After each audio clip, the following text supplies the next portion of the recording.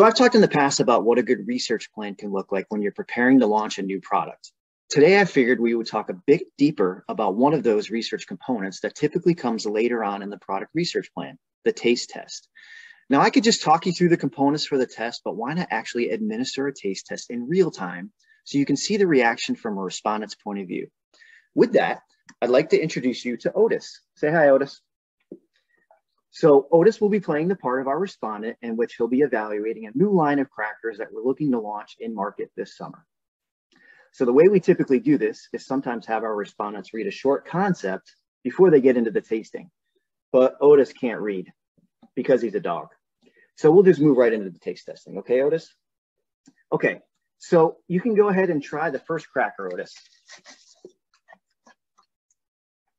All right. So Otis, on a scale of 1 to 5, where 5 means definitely would buy and 1 means definitely would not buy, how likely would you be to purchase this product? A 5. All right, he likes it.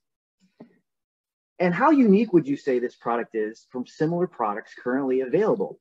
5 meaning extremely unique, 1 means not unique at all. Looks like he's got to think about this. Oh, he might be going to try to get more crackers.